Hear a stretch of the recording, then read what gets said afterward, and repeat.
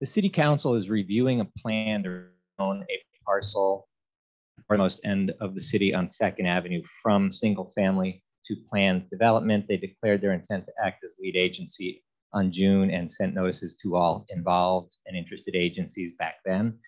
They are the lead agency because they have the most power to enact that change, basically. The zoning board will most likely see this project for variances in the future and should have been included as an involved agency. They were not notified. They were, I think, the only one left off of that notification. So I just want to put it, alert the zoning board to the fact. I'll keep you informed as the project progresses. Thank you. Thank you very much, Mr. Strikeman. Thank you. Okay, so perhaps now we should take the attendance, please.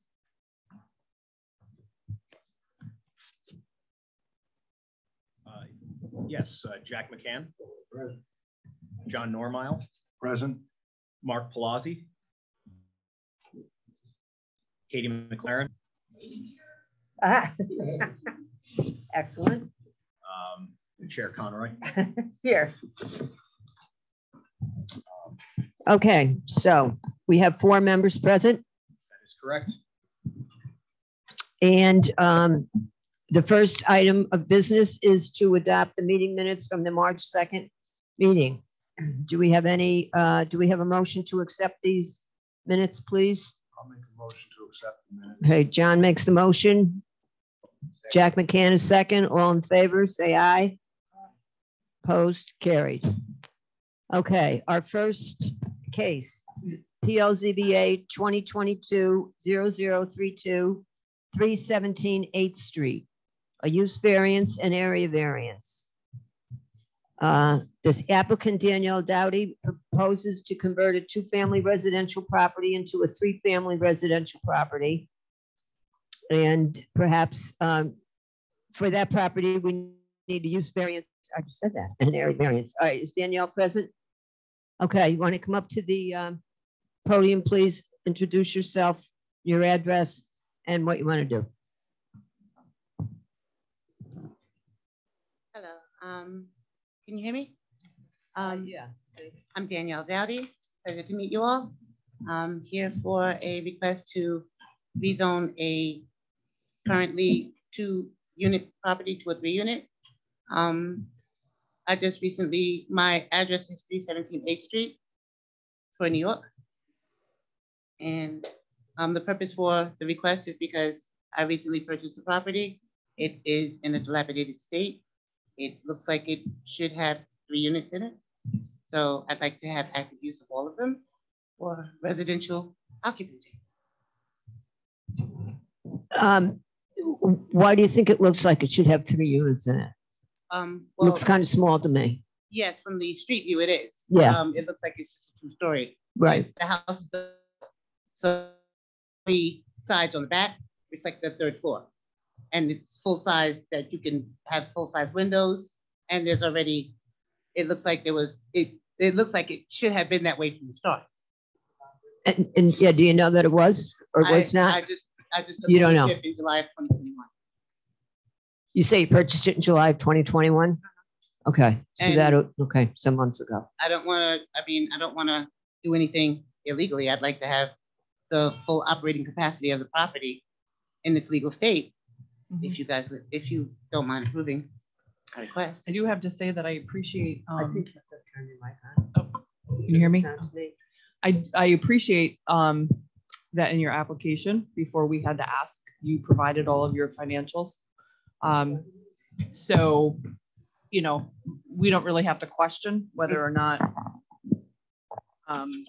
you know, we don't have to question that because I feel like you provided a very good picture of what it would look like with 2 units versus 3. So I really appreciate that. Oh, it's my pleasure. I'm glad I can give you as much information as possible because I'm aware that, you know, there are a number of places that operate in less than desirable fashion according to the city rules and regulations. I have no desire to start out that way. I'd like to start out clean slate and make everything legal. But it does change the operating budget if I'm not able to operate with 3 units. And it would cause a deficit in my budget or my projected budget. So did you purchase this property from an owner or from the city or whatever? I purchased it as a city foreclosure. At a city foreclosure, okay. And at the time, At Yep. the time, it was presented as a duplex. okay, it was presented as a duplex, and that's what you bought it with the idea that you would make it a duplex. No, because when I went into the building, it has 3 units. Like the house next door, I met the neighbors. They have a 3rd unit in the basement. There was somebody coming out of the door. Right, I was under the impression there may have been some maybe miscommunication between the owner and the city. Unfortunately, I wasn't able to put the 2 together because I wasn't able to communicate with previous owner. right, So maybe some things get mixed up. Maybe things are applied for, they're not actually completed. So upon further research, I discovered that the city actually does have it on record as a 2 unit. But then when I checked with the National Grid, they confirmed that they had a basement, a 1st floor, and a 2nd floor use. oh, okay, well, that certainly makes a difference. Yeah, historically, if that's the way that the property's been used, and I'm looking at 3 units, it just made sense to me when National Grid said that maybe the previous owner operated as a 3 unit without approval. Okay, I don't want to follow in those footsteps. right. We're not clear the exact history of the property. We think internally we're having this discussion a few hours ago, and we think it's very possible that the previous owner, prior to the city foreclosing on the property, this is some time ago, may have illegally converted the basement into an apartment. But I don't know if, Danielle, I don't know if you were able to enter the property before you purchased it. Yes, I was. The unfortunate part about the situation, it was covered in garbage. So it was hard for me to move around on the Right. 1st and 2nd floor, much less get in, because the garbage restricted me from going downstairs until I got it cleaned out after I purchased it. And the entry door was blocked off with a board. So I couldn't access that lower unit until I actually took ownership.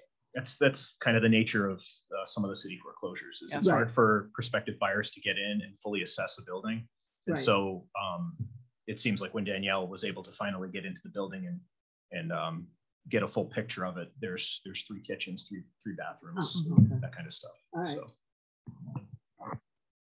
Okay, do we have anybody here in favor of this proposal? Anybody here in opposition? Okay, do we have any questions from the board for the applicant? I've got one. Okay, go ahead, John. The access to the basement unit, is that through the regular front door or is it There's a side door. on the hills? As a matter of fact, when you go down if I'm facing the building, the left side of this, there's a stairwell, there's a door there. And on the back, there was a door, but it's dilapidated, so it has to be totally restructured. Okay. Okay, so if we have no further questions, does it make sense for us to do a use variance? Because if that doesn't pass, then there's no point discussing the area variances. Does that make sense? That is correct. There should be a motion as to the use variance first. And then we'll move on to the area if it passes. Correct. And Yeah. then I did pass around to everybody Right, criteria. For each of the motions. which we are most appreciative of. Thank you. Okay, so if we have no questions on the use variance, do we need a secret? Yes, we do. Madam Chair, I move my notes here. For ZBA 2022-0032, that the board find this proposal to be an unlisted action with sufficient information available upon which to make a determination that the project is not expected to cause significant environmental impact. Do we have a second? Okay, on the motion, all in favor? Aye. Opposed? Carried. Okay, do we have a motion on the use variance? I'll make a motion. Okay, Madam Chair, for PLZBA 2022-0032, this, I move to make a positive motion to approve the use variance. I think that the applicant sufficiently showed us that she cannot obtain a reasonable return with the allowed use of units. In stark contrast, I think this is only going to add to the neighborhood. It's not going to alter the essential character. And the hardship is not necessarily self-created because, like we discussed, the applicant was not aware of the full, scope of the building on purchase. So I make a positive motion to approve. Do we have a second? Jack McCann seconds. Okay, and on the motion, John Normile, I vote yes to approve. Jack McCann, Yes to approve. Kathy Conroy, I vote yes to approve, and Katie McLaren. Yes, to approve. Okay, so that being the case, you're halfway home. All right, now we need the area variance for the density and the parking. So would you like to address those In this issues? particular circumstance, the parking may be challenging. Well, there's front street parking, but as far as creating additional parking would be challenging because there's a very narrow side on each side of the building, simply large enough for a walkway. I mean, if it were wider, I would have no problem putting in like a driveway, additional parking in the rear because the land allows enough space for it. Unfortunately, due to the size of the lot and the fact that the lots on both sides are owned by other people, that I can't encumber upon. It would make it difficult for me to create a driveway and additional parking for the Right. property. So in this moment, it would just be the front curbside parking. Okay. But it does stretch from the building to the corner because it is a corner lot. There's nothing else there on the other side. Right, right. Do we have any questions in regard to the area variance for the applicant? No, and looking at this, it's deceiving because it tells us that you're seeking relief more than what you have, but in reality, it's going from 2 to 3. Yeah, It's just the way correct. the The density is formula based is on just units getting- per acre. Right, We're talking about a lot that is less than 1/10 of an acre in size. So Right. the numbers get inflated. Right. so at first glance, it looks like a very substantial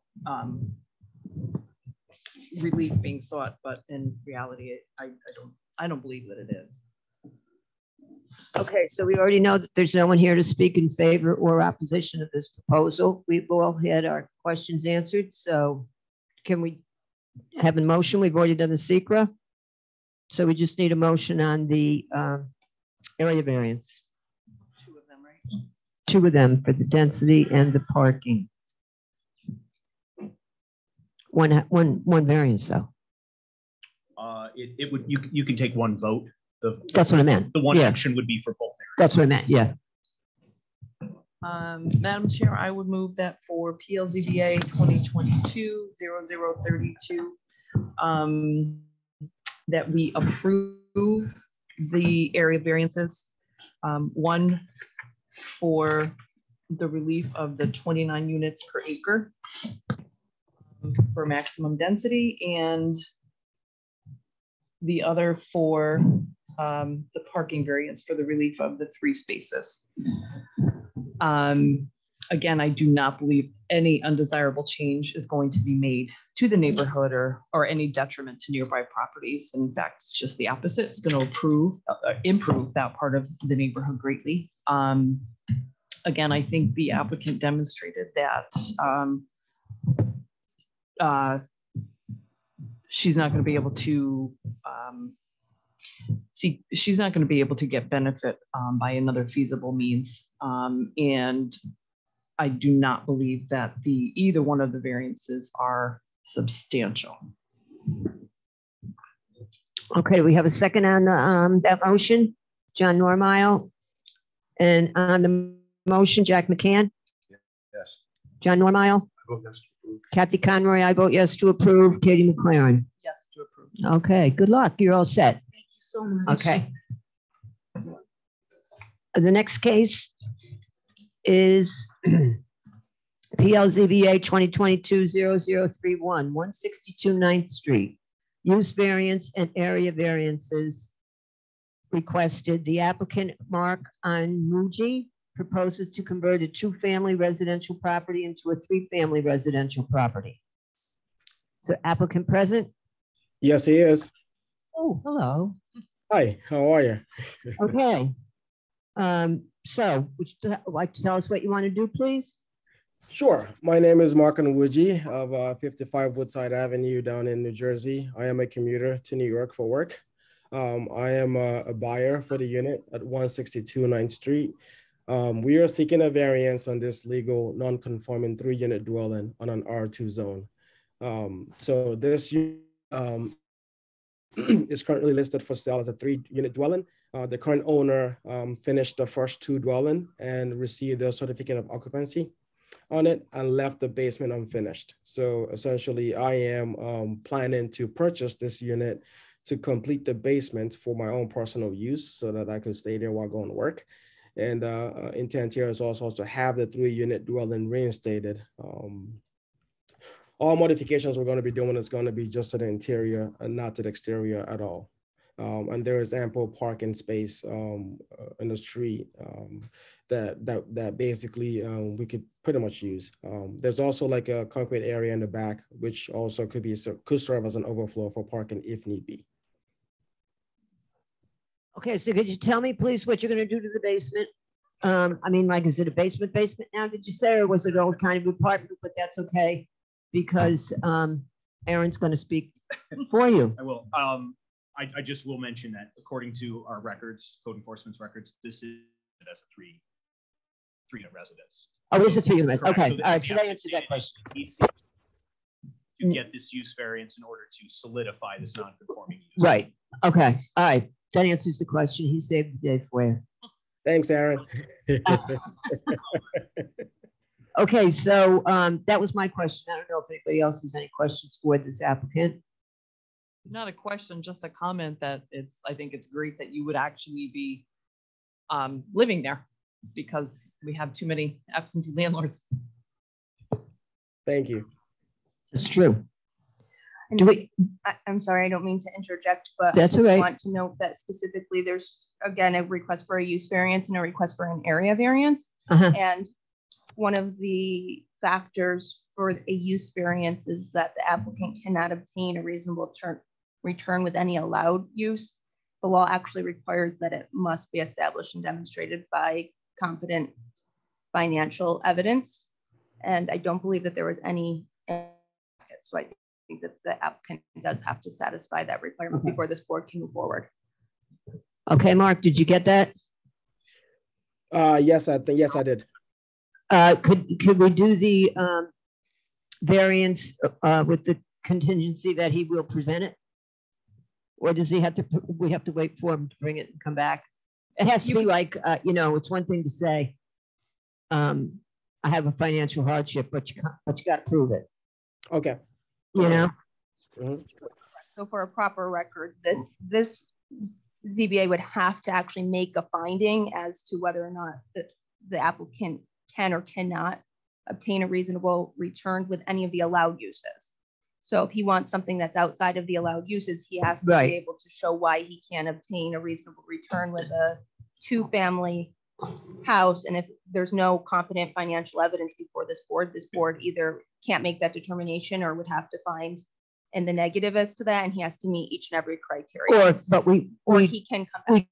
We could table it. But what do we do with the fact that, as Aaron said, it was a 3-family? Well, it was a legal non-conforming use, but Didn't you say that, Aaron? It is a existing non-conforming use. I wouldn't say I wouldn't say it's a legal non-conforming it could use, be grandfathered in. Is that?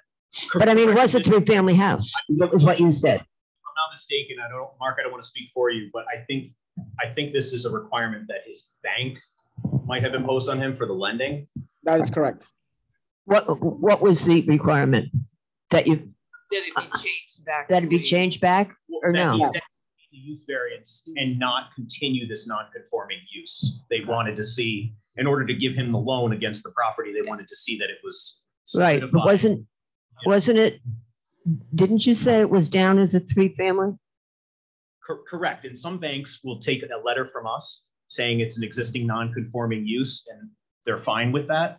Other lending institutions have more stringent requirements, and they that a use variance actually be obtained for that non-conforming use. Okay, and we're not allowed to give you the use variance unless you can show us that financially you can't make a go of it with a two-family. You know, you need the third family in, or this, yeah, the third unit in order to be able to afford the property. Well, John? Can we rely on the bank's opinion as the lender that the income from a third unit would be sufficient as with competent financial evidence?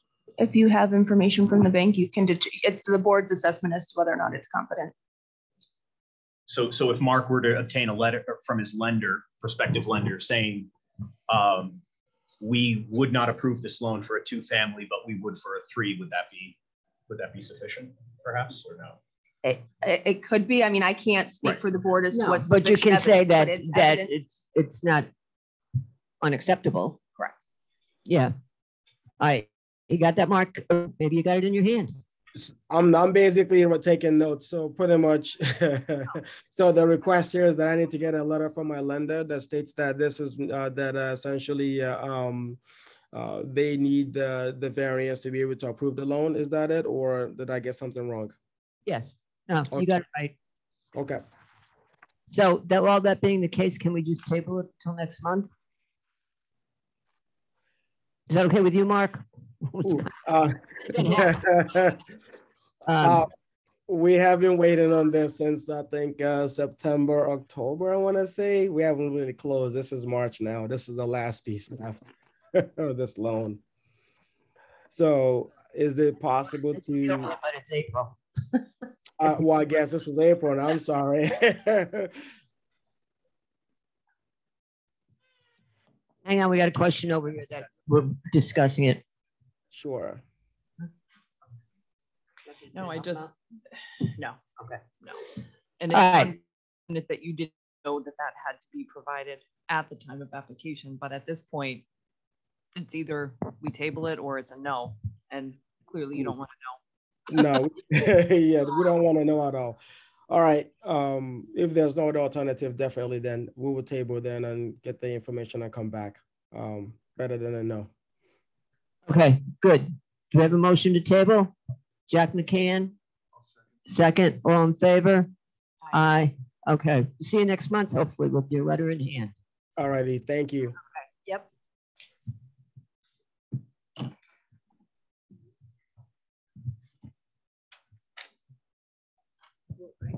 Yeah, I thought the same thing.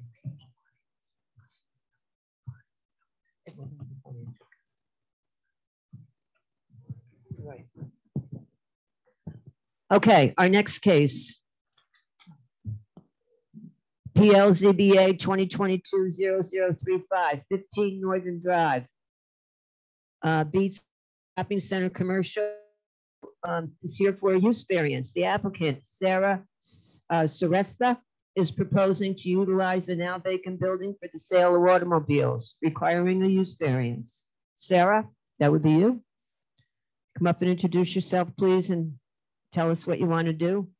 Good evening, everyone. I'm Sarah Stresta, but I would like to call my husband because he Sure. hasn't more it out, if that's okay with you guys. Fine by me.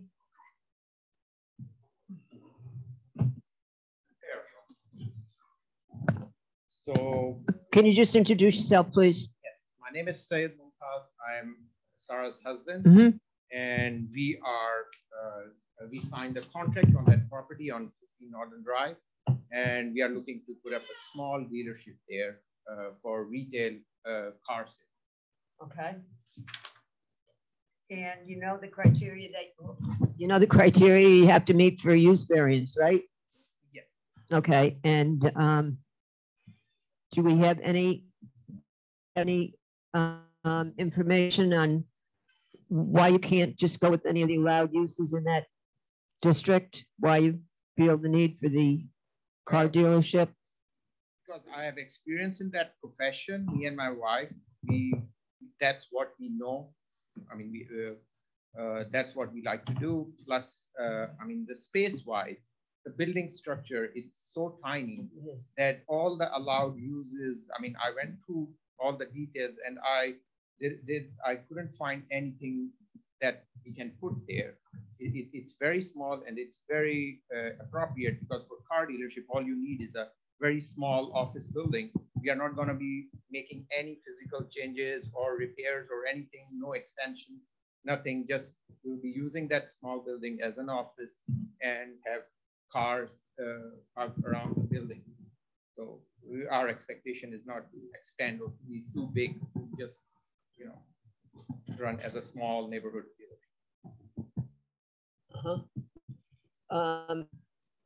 Does anybody have any questions for the applicant? Anybody from the board before we go any further? Jack? Are you planning on adding some type of garage or anything like that to repair the cars? No. Thanks.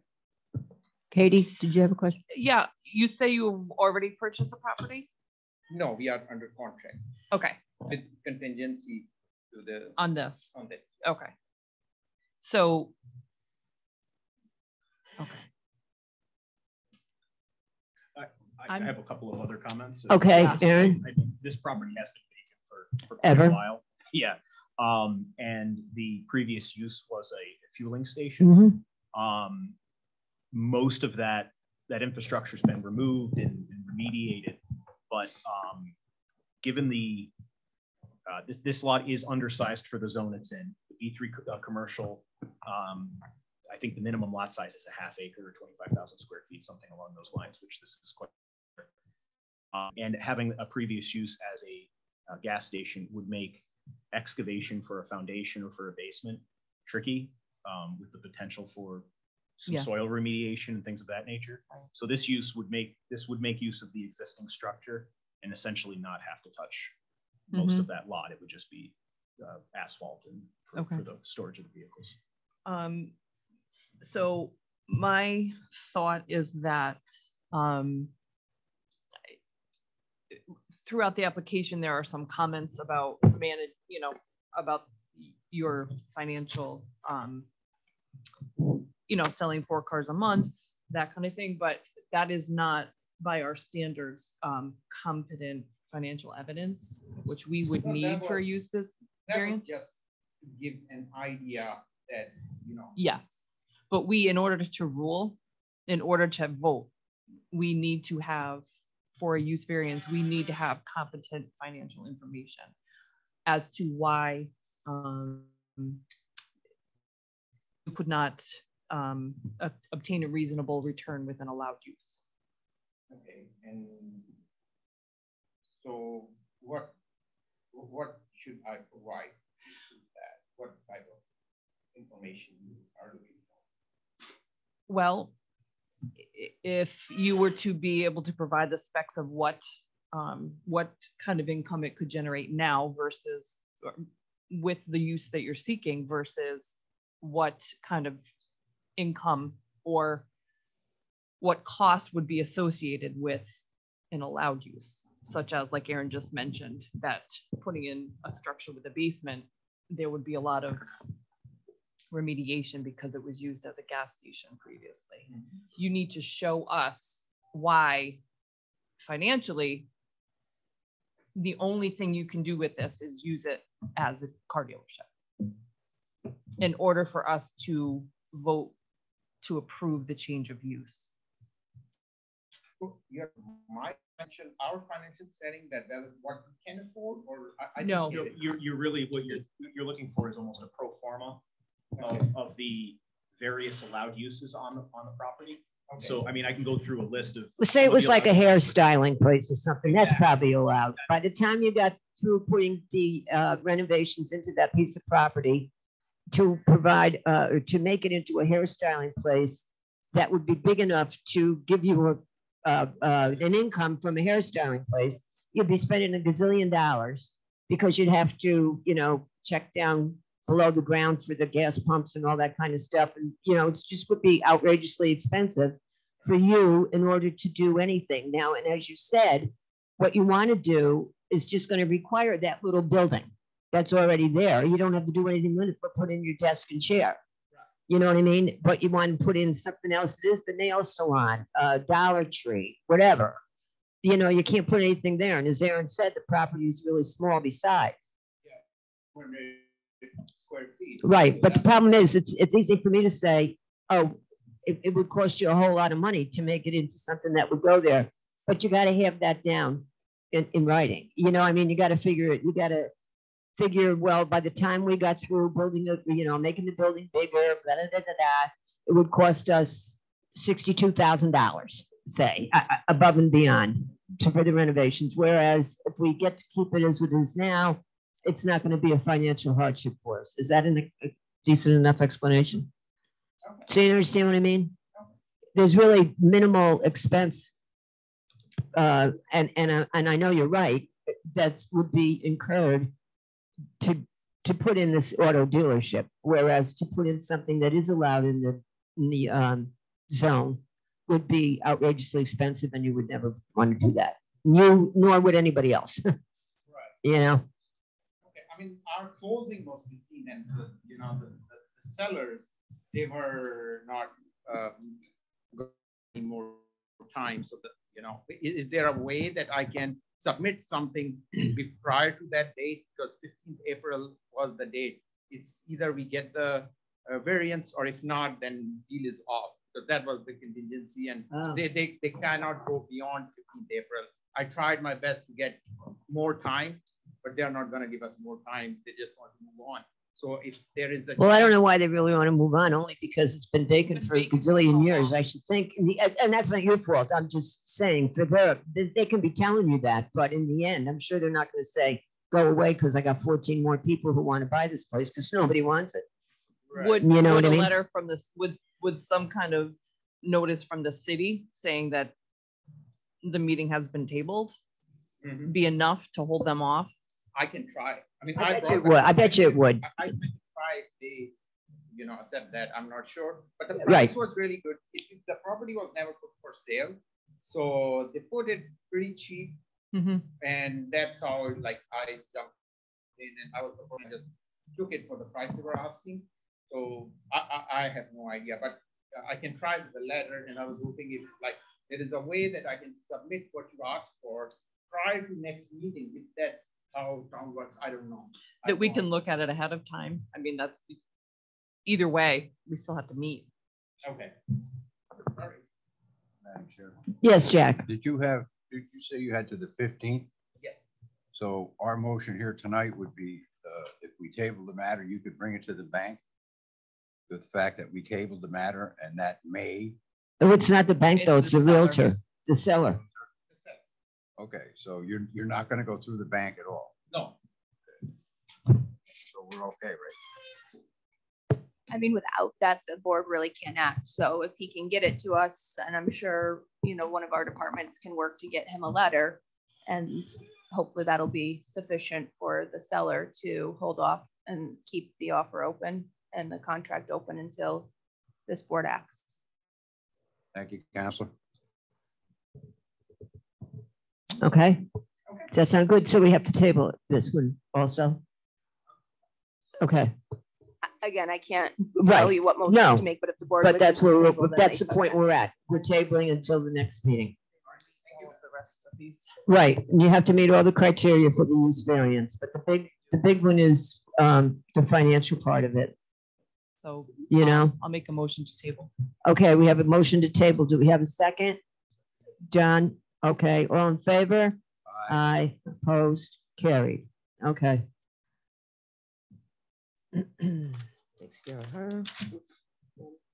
Okay, the next case. PLZBA 2022-0029, 356 3rd Street.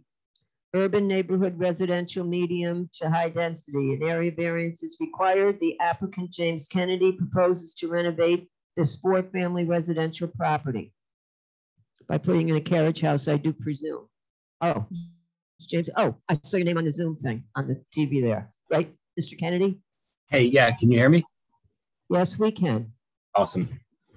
Yeah, so it's currently a 2-family. I want to convert it to a 4-family. Not putting a carriage house in. changing, adding sprinkler to the property, removing the second means of internal egress, which is this internal staircase, and making it two bedroom units and two 1-bedroom units with parking in the rear for 3 cars. Why do I think you're putting it in a carriage house? It doesn't. I don't know. I mean, a carriage house, the parking with EV charging is better for me than a carriage house, and the cost of. Forget it. I got, we got so many cases here. That was 37 First Street. I'm sorry. It's okay. Right down from Leahy's funeral home. I know just right where you are. Okay, I was there. Tell me again why you have to make this into a 4th family.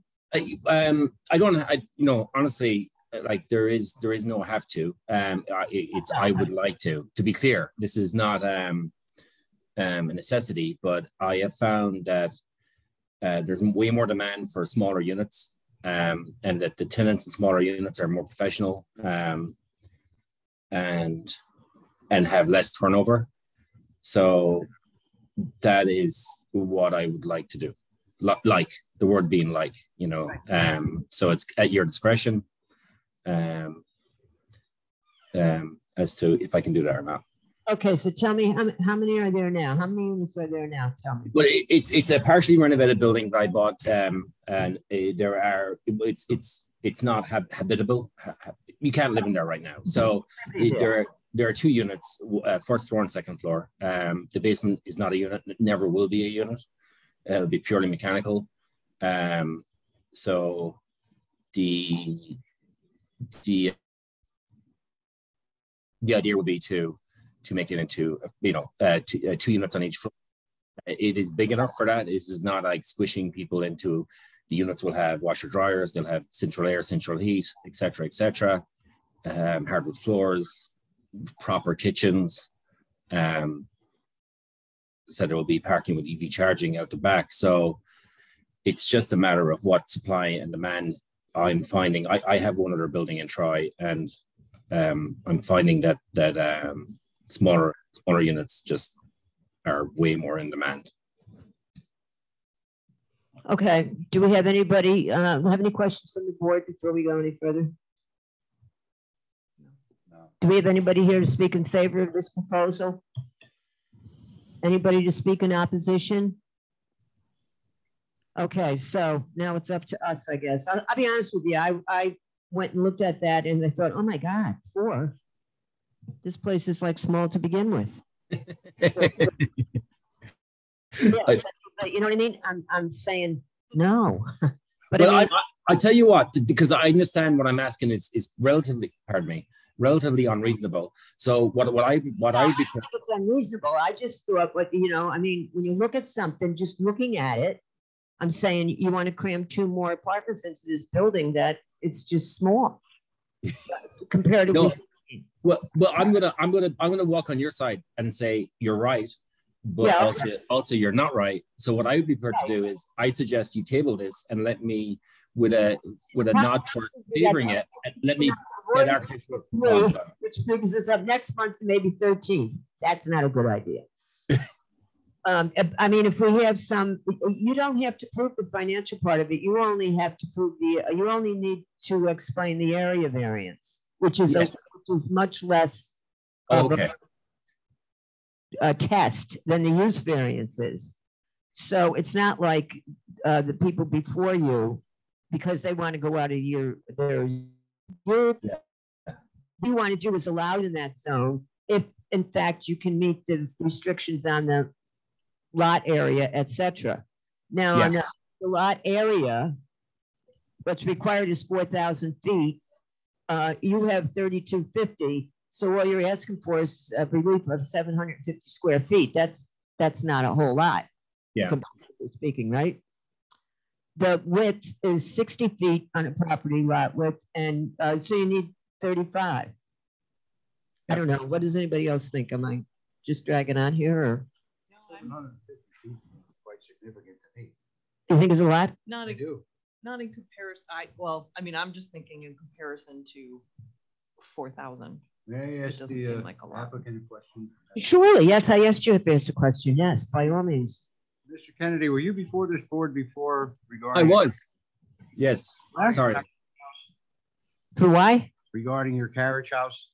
No, I was before the board. I was the guy. I knocked down the church St. John on 2nd Avenue a year and a half ago.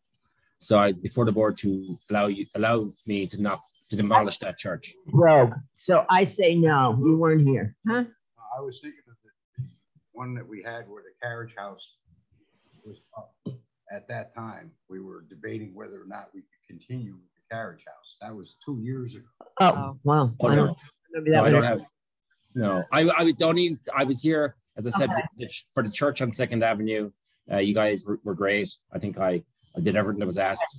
Or 2nd Street, pardon me, 2nd Avenue, 2nd Street, sorry. Right. Yeah, I don't think you were here. All right. Well, in any event, I don't know. To me, I don't know. You think 750 square feet is a lot of feet? The required lot area is 4,000 and this one is 3,250. I mean, I don't know. Another way to think about it is the lot is 80% as large as it should be. Does that make sense? Yeah. Yeah. It's not 4,000 square feet, but it's 80% of that. 80%, yeah, that's a better way to look at it. Yeah. The Right. rate he's looking for is less than 50% of the. Right, and that's Right. how I That's was what, looking yeah. at I mean, that's an easy way to, yeah. You know, and then the lot width is a function of the number of units, just like anything else, just like the lot area, just like Right. the density. As far as the parking spaces go, It's only because one. you are actually creating spaces. Yeah, so I'm moving the back fence in. So, I mean, this is a long play, but you know, we're probably away from needing EV charging. But I'm starting to put it in every property because of the upcoming stress on the grid. So moving the parking spaces in, taking that 20 foot off the property at the back makes sense to me in the long term. So, especially that far from the downtown Troy, you know, it's not in the historic district, right? So less walking. Right. Right. Okay, do we have any further discussion? I don't know. Oh, the other thing I just want to say, and this is none of this, you know, on that street, you know, I can walk up and down it, and what you have is you have rentals of students, which is a very good market, and I encourage it. But those are, you know, 3 bedrooms. Put them in there, they'll trash the apartment. No one cares. They'll move out. More students will move in the next year. What I really want is long-term young professionals, and I'm finding from the building that I currently own on 2nd Street, which is the 242nd. That its demand is for smaller units, and those tenants they pay, they work in the neighborhood, and their goal is always the same, to buy, which is great. So yeah, that's a good point. So right, go ahead. Madam Chair, I would move that for ZBA 2022-0029, that the board find this proposal to be an unlisted action with sufficient information available upon which to make a determination that the project is not expected to cause significant environmental impact. Do we have a second? Okay, all in favor? Aye. Opposed? Carried. Do we have a motion on the application? Madam Chair, I'll make a motion. Okay. Can we do all 4 with one vote? Okay, I'm gonna make a motion on the 4 area variances. That I'm gonna make a motion in the affirmative to approve them. And this is based on a balancing of the factors, certainly in regards to an undesirable change. It sounds like the property owner is taking a long-term view in that he's He's including parking into his plan, into an area that's kind of stressed for parking. He seems to also take the long-term view, the type of tenants he can attract to the neighborhood by having a larger number of smaller units. This is also balancing the requested variance is not substantial, and my opinion, taking everything on balance that I've heard, everything that was submitted in the application, that it will not have an adverse effect on the neighborhood. So, with all this in mind, I'm going to make a motion to approve it. And do we have a second? Jack McCann seconds, and on the motion, Katie McLaren, Yes, to approve. Jack McCann, Yes to approve. Kathy Conroy, yes to approve, John Normile. Okay, so there you go, Mr. Kennedy. Good Thank you, luck. guys. Thank you so much. Okay. Good luck tonight. Okay, our next case, PLZBA 2022-0034, 32 Manning Avenue, a single-family residential, requests an area variance. The applicant, Robert Lanchuk, proposes to construct a utility shed on his property. Jack McCann? Madam Chairwoman, I have no choice but to recuse myself on this PLZBA 2022-0034. Based on the fact that I've known both of these families for 50 years, they've lived right across the street from me. I don't Okay, think it would be, so we don't want them Correct. shoveling their snow on your property when whichever one gets Neither upset. family, neither family. Okay. Do we need to mention that we only have three? Oh, yes, I was going to say that. Because Jack needed to recuse himself and Mark isn't here tonight, we only have three members present, which means you have to get all three of our votes in order to have it approved. If you want, you can wait until next month. And when I would assume Mark would be back, and then we go 2-2, and refresh my memory with what a 2-2 does. Does either one of you recall? When you say 2-2, you mean? 2 yes, 2 no. There would have to be a 3-1. So you'd have to be a 3-1 in order to, so you could get one person to vote negatively and still get your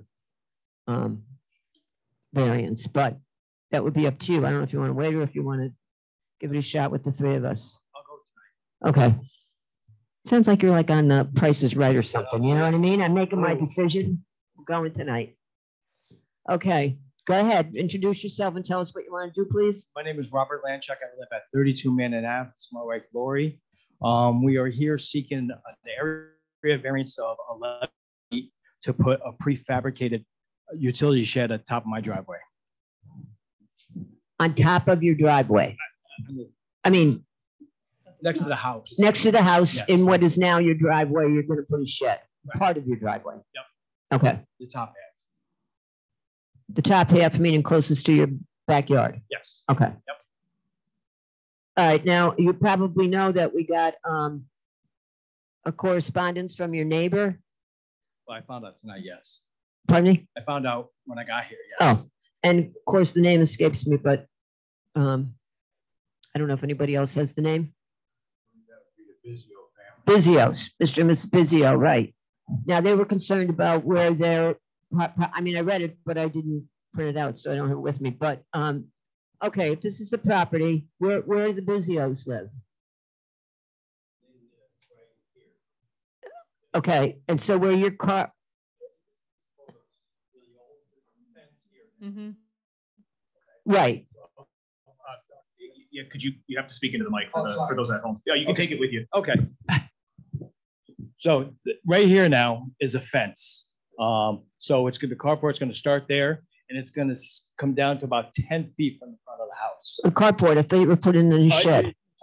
That's where the carport was. We had a permitted carport there. When we got the driveway done, we got rid of the carport. Okay, So right here is the area we're going to put it. So the driveway is 18 feet wide.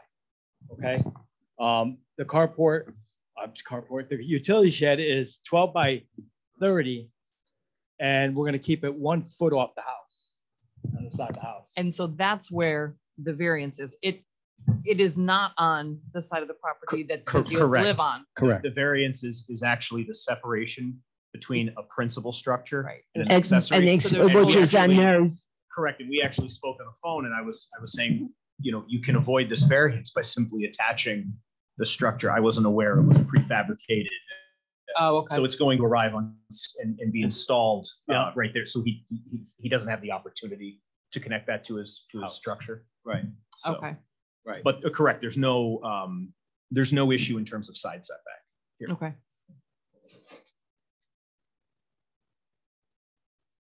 Okay, now wait a minute. Accessory structure. Oh, okay, all right, all right. It's just between the accessory structure and the principal structure is what the issue is. Not that it's too close to their property. Yes, ma'am. That's not the case at all, okay? Because, I mean,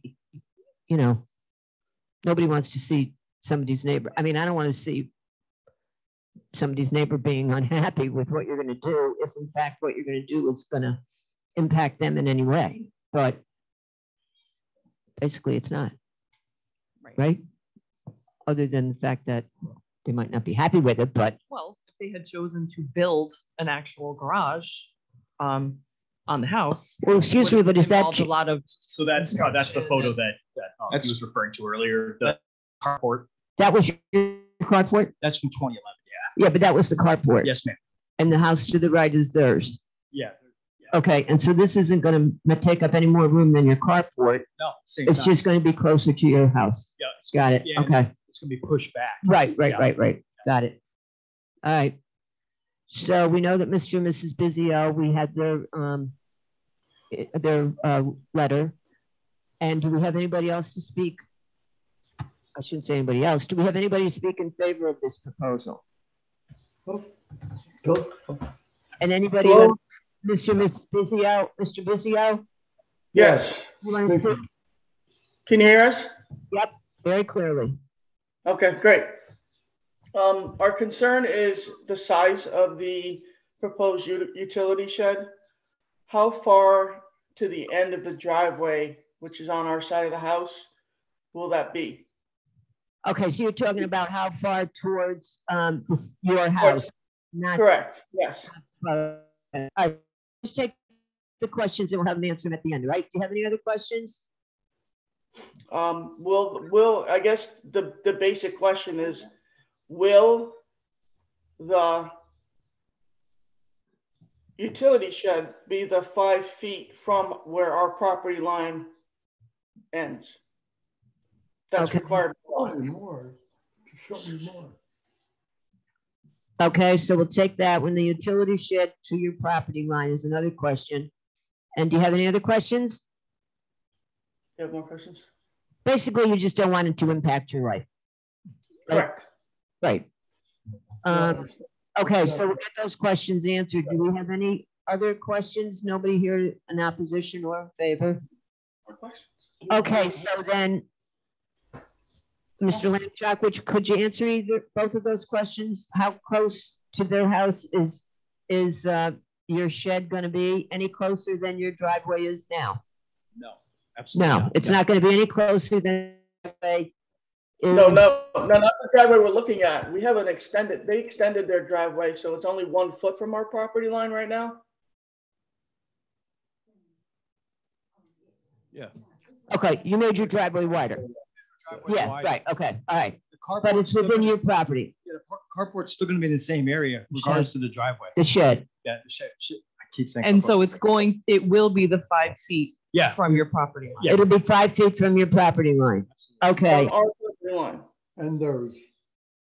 All right. okay, so all right, this isn't gonna turn into a conversation though, so let's just say that the property line, their shed is gonna be within 5 feet of your property line. No, it won't be with. Well, I mean, away from your property line. What? Okay, look, I'm expecting. What? Mr. What? Somebody in the background is giving them questions. Sorry, go ahead. All right, so the utility shed is going to be 5 feet from your property line. That answers that question. So it's not going to be any closer to your house than the carport was. Even though they widened the driveway, they are not widening, they are not taking the widened driveway for the whole use of the utility shed. All right, it's going to be the same width as the carport was. Okay. Yes, ma'am. Yeah, the carport, right. Okay, so that answers those questions. So do we have any further questions? Do we have a secret? We do not need, it's a type 2 action. Okay, so then do we have a motion on this application, which is for an area variance? Madam Chair, I'll make a motion. Okay, I'm going to make a motion to approve the area variance, taking into account everything that was included in the application and everything that was stated. Then looking at the 5 factors that are to be balanced when reviewing an area variance, I think that on balance, the application merits approval. okay, do we have a second? I'll second. Okay, and on the motion, Katie McLaren, I vote yes to approve. Kathy Conroy, I vote yes to approve, and John Normile. Okay, so you have all 3 of our votes, so you can go ahead with the utility shed. Appreciate it. Thank you. Okay, you're welcome.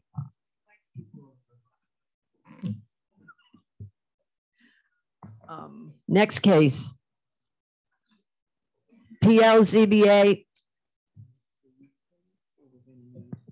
Special.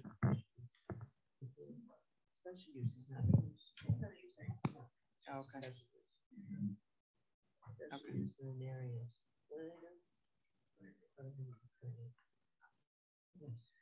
30 Second Street, 102nd Street. Oh, this is 102nd Street. I'm sorry. Yeah, it's just. Okay, PLZBA 2022-0030. Would that might be you, sir? 1702nd Street. No, we've been through this before. You work here. I knew it. So therefore, they're probably on. They could be Zooming, right? Yes, I'm here on the Zoom call. Okay, got it. 1702nd Street, a B2 Community Commercial District, requires a special use permit and area variances to convert a 2-family residential property to a 3-family property. So, Mr. Johnson, you're there. Could you introduce yourself and tell us what you want to do, please? Yeah. So what I have is I bought a property. It's 1702nd Street. Used to be prior, I believe, like the Elks or Moose Lodge there. We had done quite a bit of renovation to the building. With the building department, we were able to get 2 units there, and then a storage unit that is off to the side at one time that was already built, probably by the lodge. So we've been using this for storage now for probably about 6 months. And we're just looking at the space saying this could be another apartment here. So now the building doesn't look like that anymore, but so yeah, so potentially off to the left where that brick structure is where we would add the 3rd unit, which is roughly 1,000 square foot. The building itself, I believe, totals in like 4,700 square feet. There's really, I would say, no other commercial use for this particular property. So that's why we've kind of gone to the way of just converting this to another unit. My partner and I have bought another building up the road that we intend to use for our office. That's been kind of a long time vacant structure. So we just don't have any commercial uses for that particular side anymore. I will say you did a beautiful job on this building. Oh, thank you.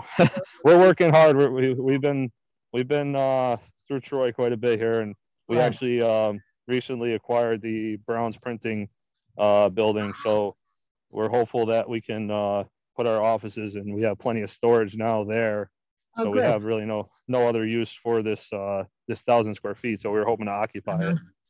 Okay, so special use permit isn't the same as a use permit, so we don't have to go through those tests. Oh, Katie has it all. Go ahead.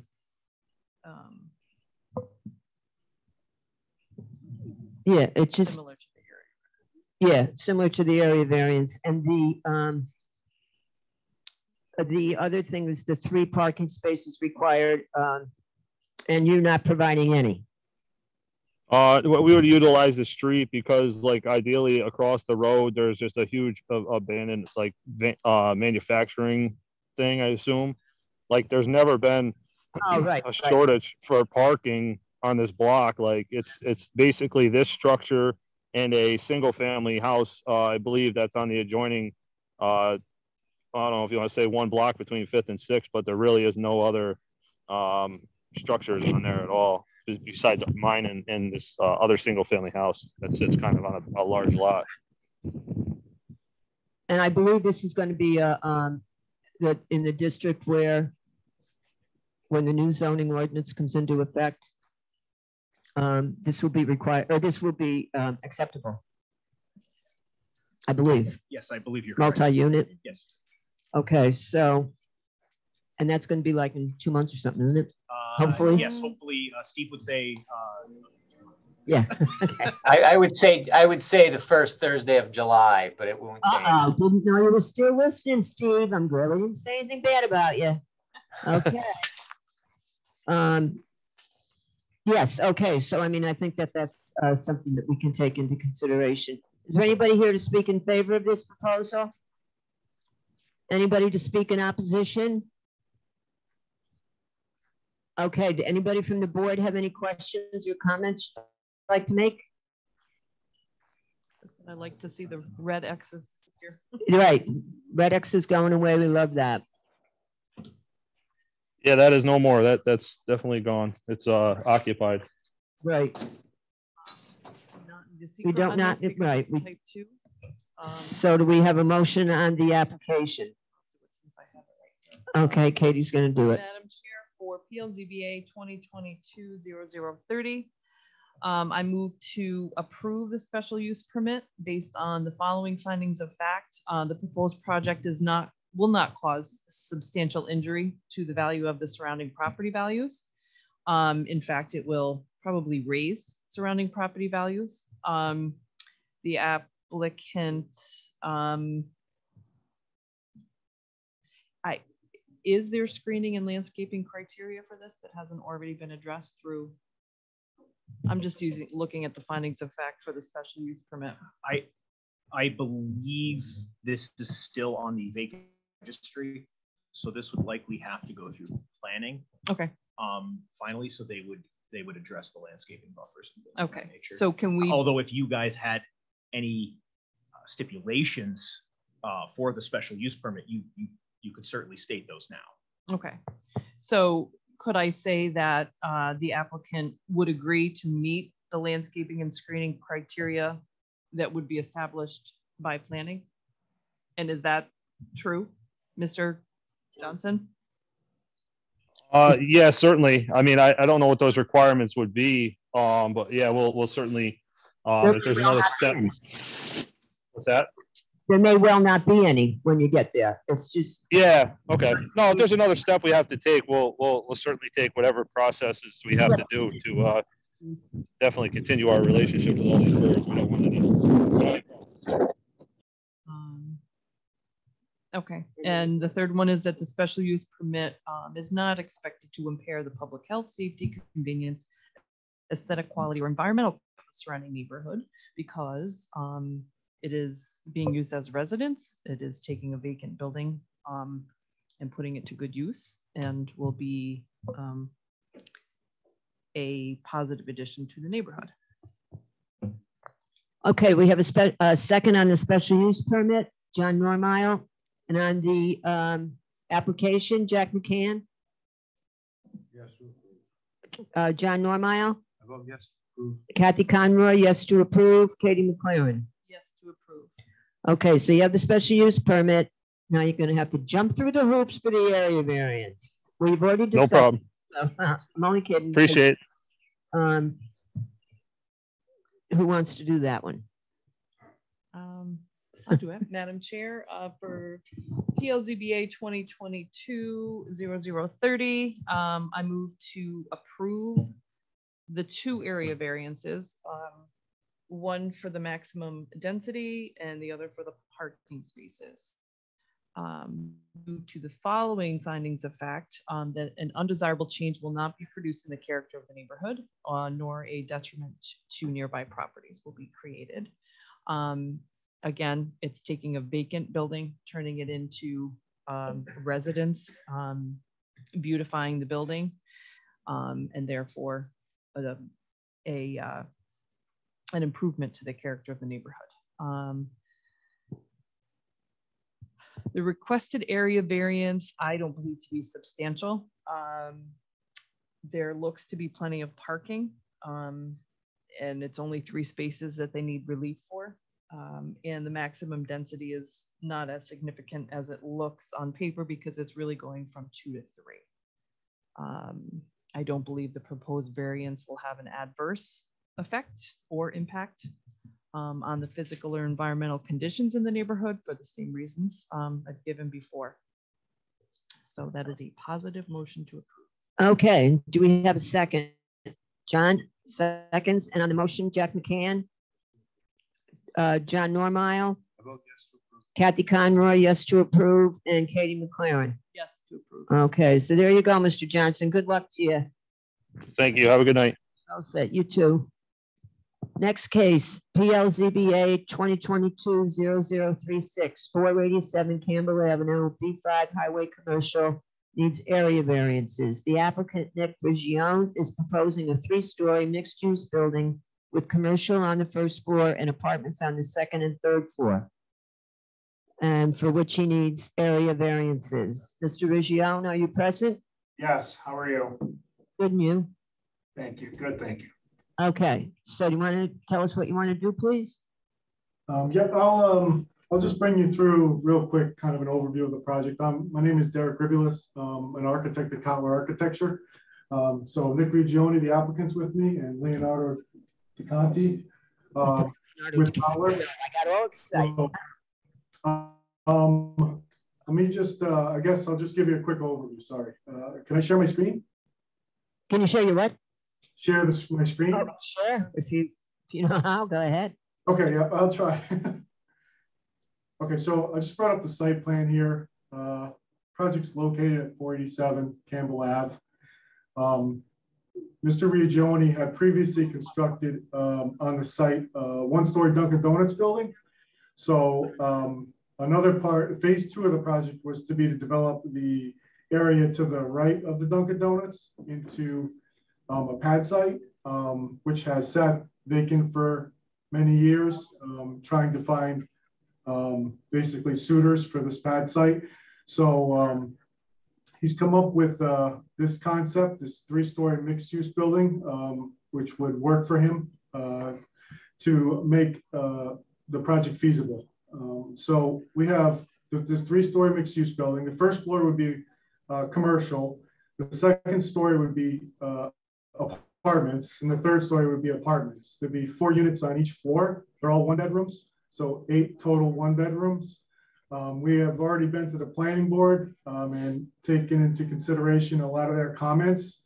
The parking requirement for the project would be 28 spaces per zoning code.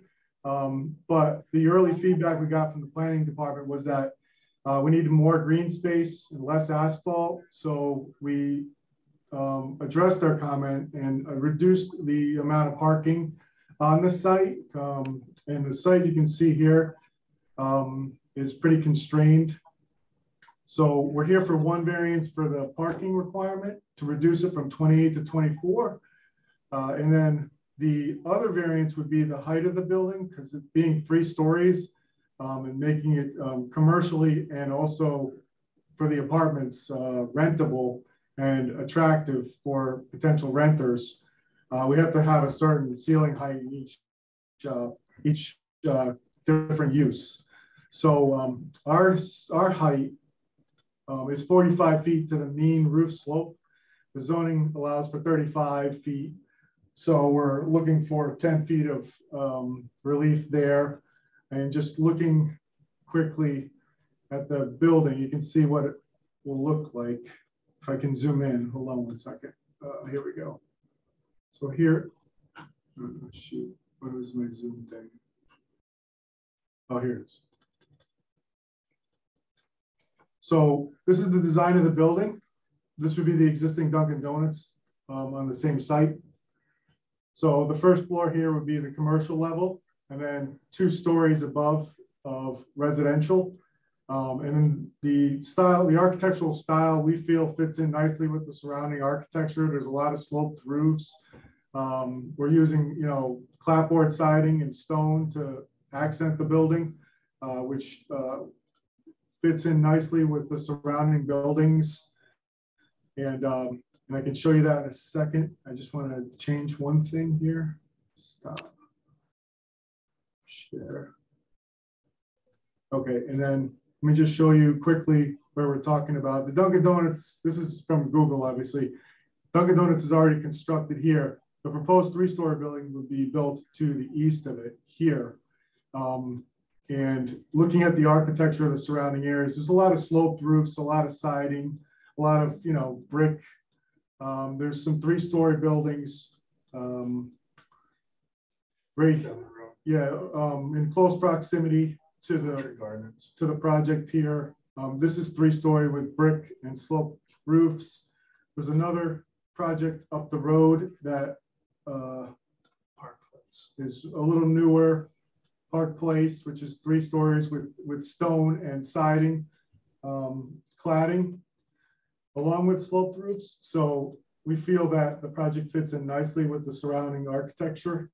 And then I guess I'll leave it at that. Okay. Do we have any questions for the applicant? John? Do you have any experience with this sort of mixed use in that setting, kind of outside of a main downtown setting? Can you point to any projects locally that we'd be familiar with? I mean, we've designed quite a few here in this office. On Route 2 in Latham, Pure Plaza has commercial on the 1st floor and apartments on the 2nd and 3rd. But in Troy, I haven't done anything in Troy. Do you have anything that's similar? Not, I have commercial right close to that site, but well, yeah, you know, I converted the right across the street from the site, the car wash. I took that dilapidated building and we do have an apartment above it. So that's commercial, and that's only right across the street, right on Campbell Ave. This one right here? Yeah, right there. I have 3 stores, 6,000 square feet with an apartment above. Okay. Do we have any other questions? Do you have a commercial tenant in mind? Just curious, really. You know, right now, like I said, we have a couple bites on it, but we need to, I feel we need to construct it. You know, it's kind of building, they will come. Yeah. And I did a similar project over in Latham with no tenants, and I put up the building and you know, thankfully they came. Okay. I'm just thinking these tenants in an apartment building like this, they've got Dunkin' Donuts, they've got DeMayo's Liquor, they've got Cumbies, they'll never need to leave. Life is good. Yeah. Anybody else have any questions? Is there anybody here from the public to speak in favor of this proposal? Anybody to speak in opposition? Okay, so we have, do we need a secret on this one? Madam Chair, for PLZBA 2022-0036, I'd ask the board to find this proposal to be an unlisted action with sufficient information available upon which to make a determination that the project is not expected to cause significant environmental impact. Do we have a second? John Normile seconds, and on the motion, all in favor? Aye. Opposed? Carried. Now, do we have a motion on the application for the area variances? Building height and parking spaces. John? Yep, Madam Chair, in regards to 2022-0036, make, pardon me, I'm going to make a motion that we approve the area variances. Again, this is based on what was submitted in the application and the information that's been presented tonight here at the meeting. This is taking into account the balance of the 5 points under an area variance. There will be no undesirable change in the neighborhood, no detriment to the nearby properties. In fact, by bringing in residents and new commercial tenants, should increase foot traffic at the businesses. The benefit sought by the applicant in order to develop the lot, this mixed use, you can't, there's no other way to bring that kind of benefit. The requested variances are not substantial. They're putting up buildings on the property that are in keeping with the surrounding buildings. And the variance will not have an adverse effect or impact on the physical or environmental conditions in the neighborhood. And on balance, it does not appear that the alleged difficulty was self-created. Okay, do we have a second on the motion? Jack McCann seconds on the motion. Katie McLaren? I vote yes to approve. Jack McCann? Kathy Conroy, yes to approve, and John Normile. Okay, good luck. Thank you very much. Thank you. Thank you.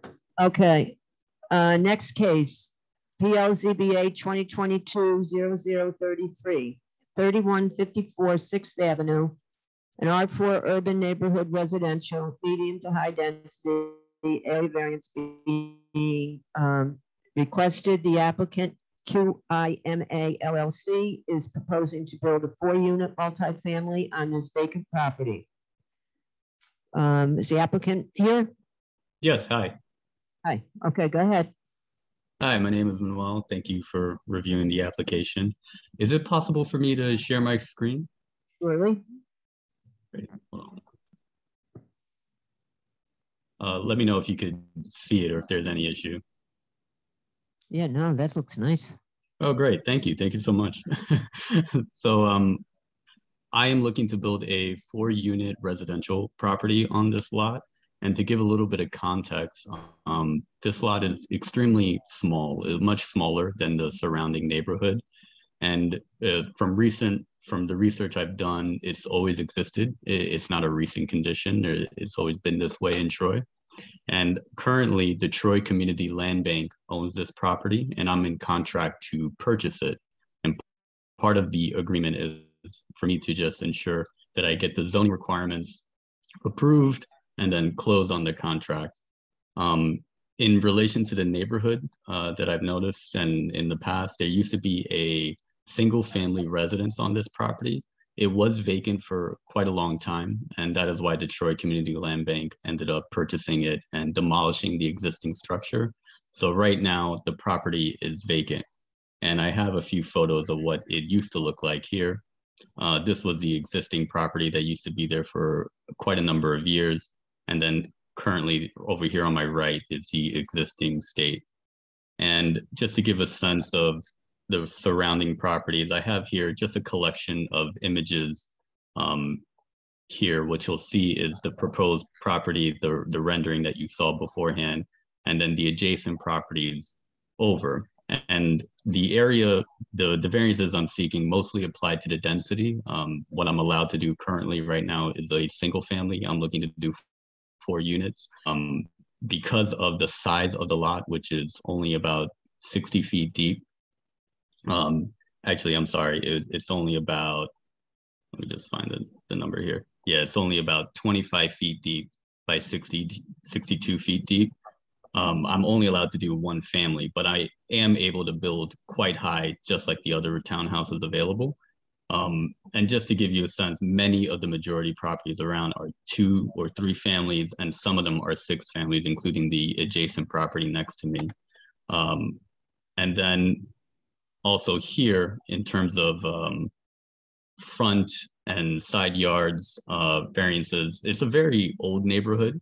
A lot of the properties abut their property line. So this image here, you see, I have my property here circled. And then on the right, you can notice just with these red markings, each one that I highlighted, where the property goes right up until the sidewalk. So in terms of disrupting the neighborhood or changing the fabric, I think my property aligns pretty much what is existing in the area, and not necessarily disrupting any of the neighborhood. And that is basically a summary of my proposal here. Okay, do we have anybody to speak in favor of this proposal? Anybody to speak in opposition?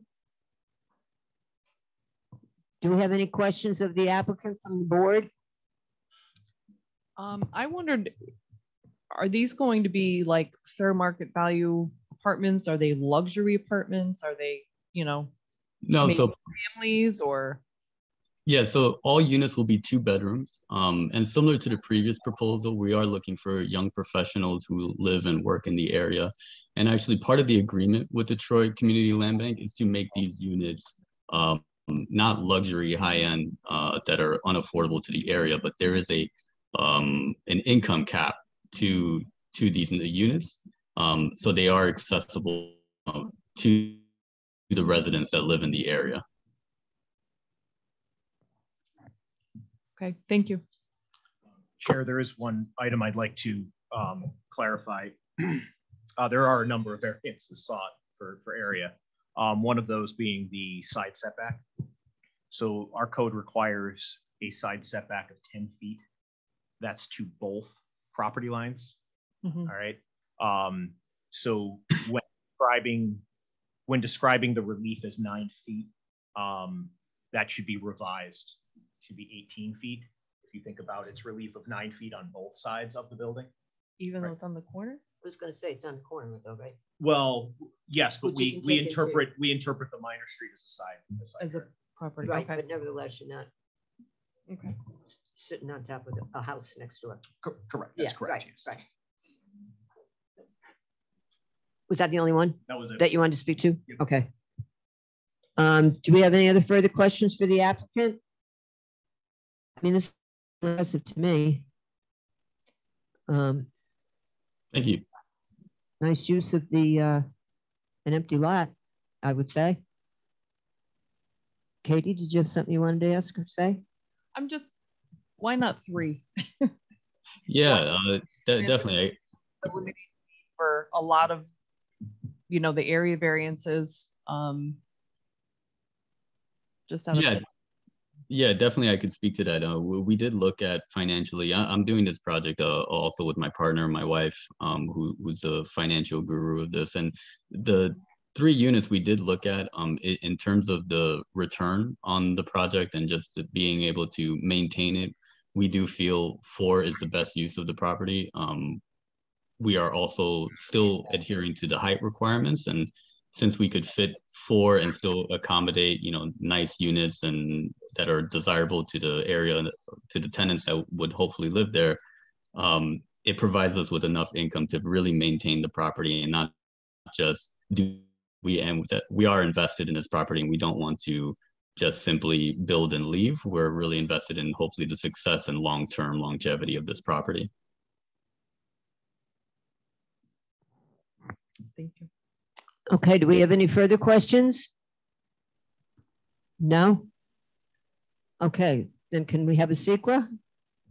Yes, Madam Chair, for PLZBA 2022 0033. I'd recommend the board find this proposal to be an unlisted action with sufficient information available upon which to make a determination that the project is not expected to cause significant environmental impact. Do we have a second? John seconds, and on the motion, all in favor? Aye. Opposed? Carried. Do we have a motion on the application?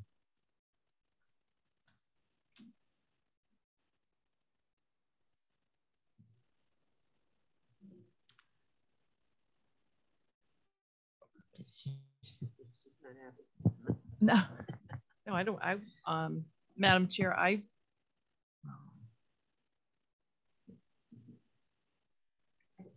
can, let me do it. I can do it. Okay. Yeah, if you do.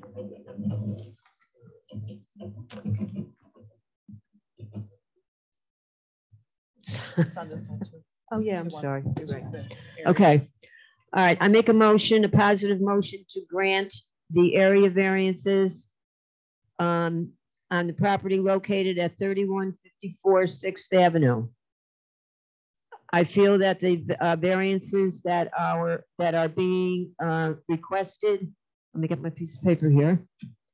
I don't believe an undesirable change in the neighborhood will take place. It's an empty lot. Anything that can be done to improve the appearance, I should say atmosphere, whatever of that neighborhood, I would think would be beneficial.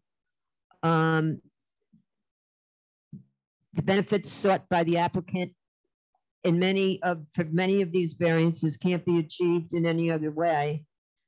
The variances are not, for the most part, that substantial. Relief of 2 feet, 4 feet, even the 19 feet for the side setback, as I said, or 18 feet, I'm sorry. In your, the one side of the property is on the corner, so that has to be taken into consideration. It's not exactly on top of a house next door. There's 0 parking spaces proposed, but once again, it's on a corner, it's on a main street, and I believe that not having the 8 parking spaces off street will not be a significant detriment to the property. I also feel that, as I said earlier, the variance will not have an adverse impact on the physical or environmental conditions in the neighborhood. If anything, it will be an increase. And as the applicant explained, the other properties in the neighborhood, the 4 feet height is not really, or I'm sorry, the 4-story height is also revisited in many of the other properties in the area. So with all of that in mind, I make a positive motion to approve. Do we have a second? John Normile seconds on the motion. Jack McCann. Katie McLaren. I vote no. John Normile. I vote yes. And Kathy Conroy, I vote yes to approve. So you have your variances. Good luck. Next case. Thank you so much. Welcome. PLZBA 2022-0018, 411 9th Street, a 2-family residential neighborhood area variance. The applicant, Sheena Sager, is proposing to construct an attached carport and deck. I might also say, Sheena, that I think the tense of the verb is wrong in that it's already up. Yes, it is. Okay. So do you want to introduce yourself and tell us what you wanted to do before you did it? Yes, so I consulted a local contractor. It was at the height of COVID, and excuse me, could you just introduce yourself for the record?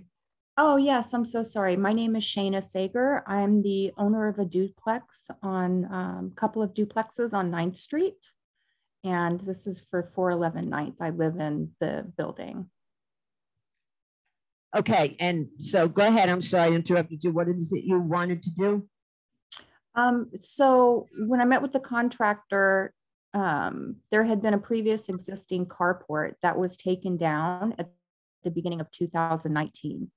And that was a dilapidated structure, and it was built on 4x4s rather than, it just wasn't sturdy, and they took it down before I purchased it.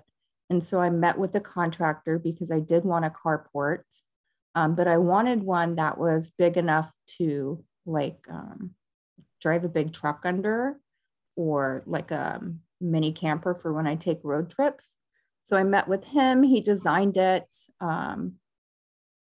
told me that because of COVID, that he couldn't pull permits right now, but not to worry about it. And, you know, at the end of the job, I talked to my dad, and he basically said, yeah, you need to see if you can fill out something online. So I did. And that is when I got in touch with code enforcement, and they said, you know, you need site plans. I can show you the document that I have that shows there it is, the previous carport. And so they said I needed site plans, and I got that done. The actual footers of the new footers of the deck are like 6 inches closer to the fence area than it was before, but the overhang is actually where that additional foot is. So both of these were built quite close to the fence, and literally it's only 6 inches more because the footers, newer footers, have to be dug deeper, and there was too much rock, the contractor said, and that it wouldn't be an issue because it's also considered a second-story deck. So I've gone through everything with Trip to try to come into compliance, and my neighbors think the current carport looks great and that it's well built. They have no complaints, and I'm actually speaking with the owner of 407 to purchase that building as well. So I understand I did not do my due diligence. I have no reason, really. I do have an excuse. I was going through a difficult health condition at the time, as well as trying to do this. I just wanted an outdoor space where I could be safe without being at risk of COVID. Maybe later down the line, turn it into a deck. But there you have it. I've really got no good justification. I did not do my due diligence in this case. Well, we can always blame it on COVID. You know what I mean? There was a lot of people not doing what they should have done. And so, I mean, for all of your mea culpas, if we were asking for 4 feet, relief for 4 feet, I don't think personally that, you know, and you're not trying to make up a story as to why you didn't do it. So that's always appreciated when somebody's being honest. Do we have anybody to speak in favor of this proposal? Anybody to speak in opposition? Do we have any questions from the board? I do have photos of the completed deck if you want me to show you that. Yeah. Versus what is there now? It does. Yeah, it looks really nice. Oh, you have a picture of the new one. Well, I drove by. Oh, okay. We do our due diligence here too. Yeah. Thank you so much. It really looks nice, and you know, let's just not be foolish about. I will say code enforcement's inspected the deck. I think they only have a few minor comments. Oh, good. There's no issues as far as that's concerned. Okay. Well, I would hope not. If she got a real contract to do the work, I would hope he did it. But you never know with contractors too. Yeah, right. Exactly. No, he blamed it on COVID too. He did. Katie, did you want to say? Yeah, exactly. No, I was just asking that this goes, if we were to grant this, it would go with the property. So if something were to happen and it needed to be replaced, they could dig in the same place, right? Yeah. Okay.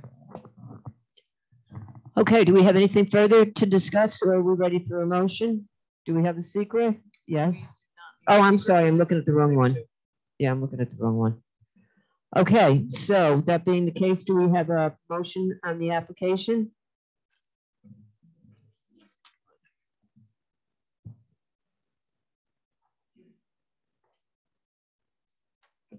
Madam Chair, for PLZBA 2022-0018, I would make a move to approve the area variance for the side setback.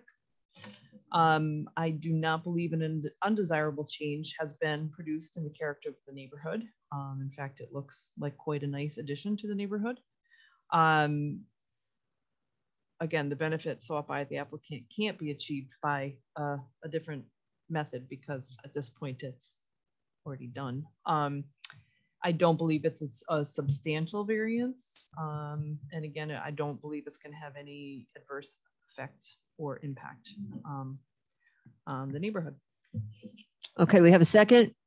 All right, Jack McCann. And on the motion, Jack McCann.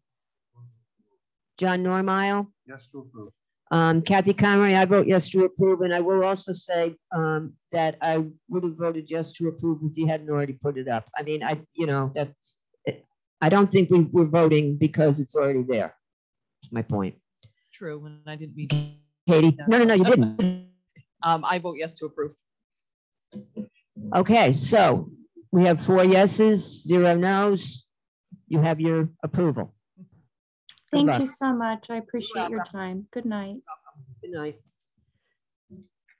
Last case, PLZBA 2022-0039, 37 First Street.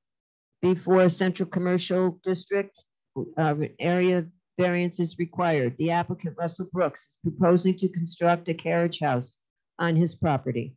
The minimum side and rear accessory setback required is 5 feet, 0 feet proposed. The applicant here? Oh, where'd you come from? He's been sitting back there this whole time. Stop it. You've been there the whole time? Oh my gosh. Okay. Go ahead.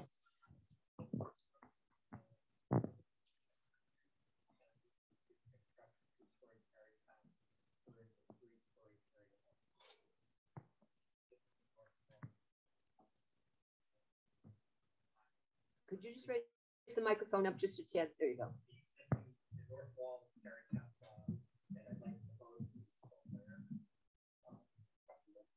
Oh, nice.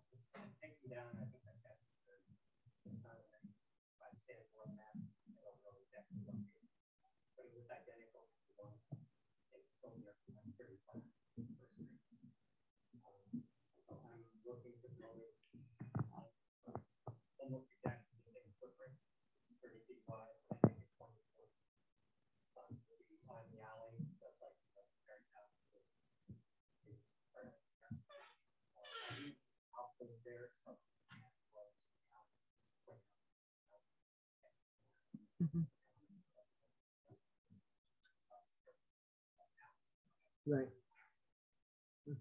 I will say we got a nice email from your neighbors offering their support of your project, saying really nice things about you too. Do we have anybody here other than the neighbors who are not but sent their email to speak in favor of this proposal? Anybody to speak in opposition? Okay. Do we have any questions or comments from the board? John? Aaron, is there a difference in definition of carriage house instead of garage? I do not believe our code distinguishes between those two items. In fact, I don't think we define a carriage house in our code. Okay. We do define garage, we do define accessory dwelling units, things of that nature, but we don't define a carriage house. Okay, so by calling this a carriage house, It's showing that you're living in downtown Troy as opposed to Lansingburg. It should essentially be considered an Am I right? accessory structure that has a residence, could potentially have a residence on the second floor. I don't know if that's the proposal now, but it could. okay, I guess that's where I was going. If if there was a plan to put a residence inside the building anywhere, that would be another application. The creation of a dwelling unit would require, yes, and likely that would, without having looked at that specific case, it would likely require a density variance or some of the variances that we've seen this evening. Certainly a variance for parking spaces, things of that nature. Thank you. I just wanted to get that out. Yeah. And is that's not your intention though, right? It's strictly for.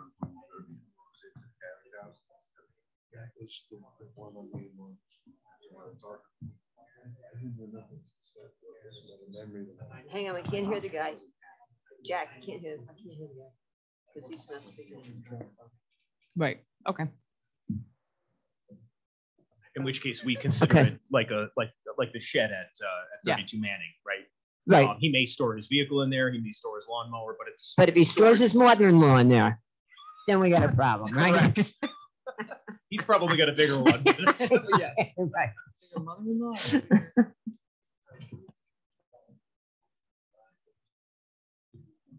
Yeah. Oh. Yeah. That's the way I think of, I mean, I assumed, you were going to use it as a garage, yeah. Okay, do we have any, John or Jack, do you have any other questions for the applicant? No. Katie? I don't, and there's no secret needed on this. It's a type Right. Okay, so do we have a motion on the application itself? Madam Chair, I'd like to make a positive motion to grant the variance, please. Okay.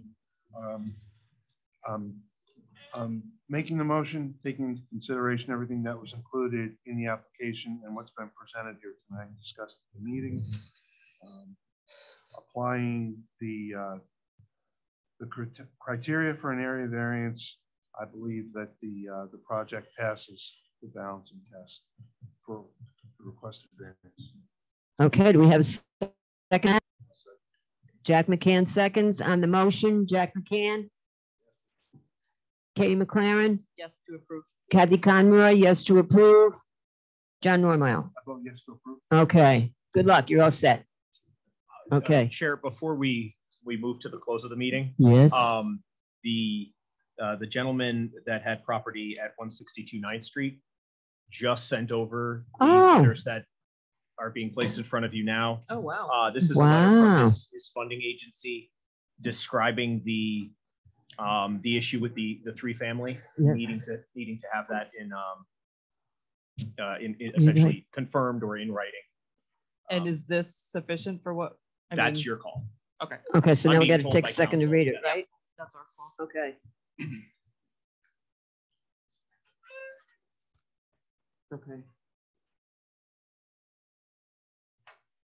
All right, we talked about how. We'll for those in attendance, we make this part of the record.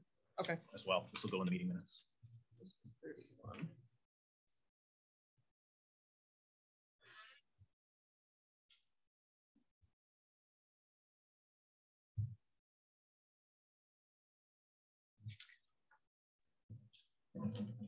Okay. Okay. So we either have to, wait a minute, let's just step back to that one.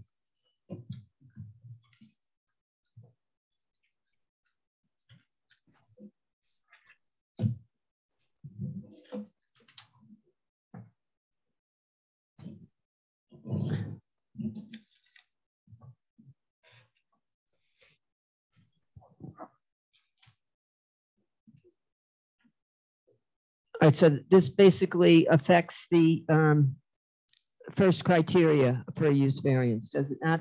Financial part of it, he can't get. That's Right, the that's sticking point, so to speak. That's the reason that it was tabled. So based on the information that was provided to this applicant, he obtained this letter, notified Aaron if the board wishes to recall that case, they can tonight. Right, that's what we want to do, but and this letter references 2A. But we have to decide whether or not it's competent. Correct, but we're only looking at A, is my point. Well, we kind of discussed. Because we it, and discussed so the I others, think that's what I mean. Yeah, this letter references A, is my point. That's what it would go to. Yes, right. So does everybody read it, the letter? And how do we feel about it? Do we have to reopen the case? Number one. Right, in reference to PLZBA 2022-0031, property at 162 9th Street. This case was tabled earlier this evening, and we're now reopening it, or do we have to vote to reopen? You can reopen it. Okay, we're now reopening the case because the applicant did receive evidence from, supporting evidence, I should say, from his funding corporation as to the financial ramifications, shall we say? I don't know, big word, of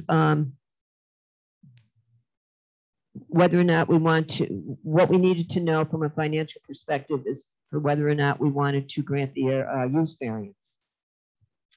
Do the members of the board feel they've had enough time to look at the letter, and do we feel that the letter does in fact speak to the financial aspects of the variance and it's sufficient? I believe it does. And you believe it's sufficient? Okay, so with that being the case for the use variance, we have to move on then to speak to a use variance, a whole use variance.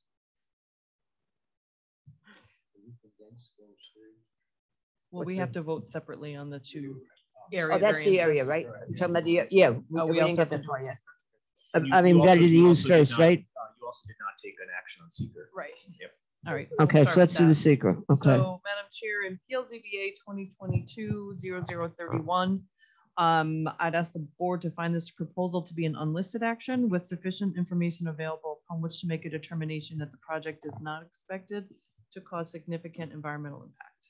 Do we have a second? A second. Okay, John Normal seconds, and on the secret, all in favor? Aye. Opposed? Carried. Now, do we have a motion on the application itself or the use variance? Madam Chair, for PLZBA 2022-0031, I move to approve the use variance based on the following findings of fact. I do not believe, especially in light of the new financial information that we received, that the applicant is not able to obtain a reasonable return with an allowed use. There was a unique hardship to the property here in that it was sold as a 3-unit, but only had, what would I call it? Only had a variance, I guess, for 2 units. This variance would not alter the essential character of the neighborhood. I think it would just have the opposite effect. And also this hardship was not self-created, again, because it was sold to the applicant as a 3-unit building. Okay, we have a second on that motion. John Normile seconds on the motion. Jack McCann. Katie McLaren. Yes to approve. Kathy Conroy, yes to approve. John Normile. Yes to approve. Okay, so you have the use variance. You're halfway there. Now for the area variance.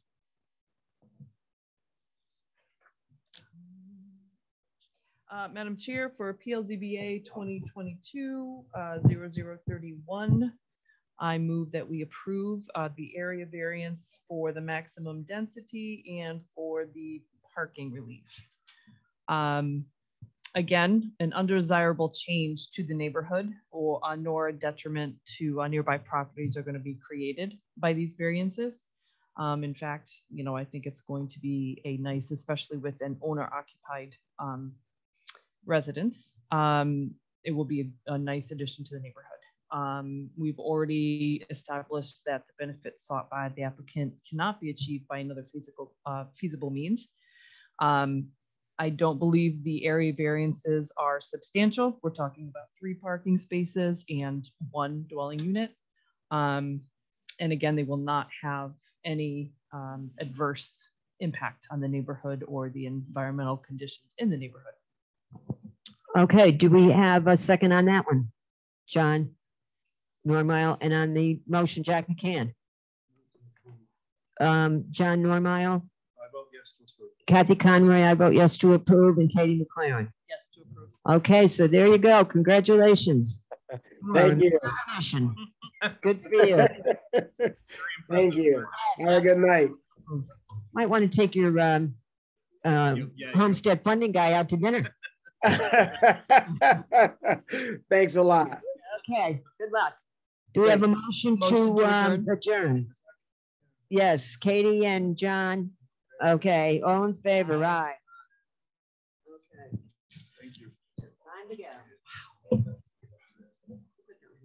I did too. Well, it would have been if we hadn't tabled 1, 2, 3.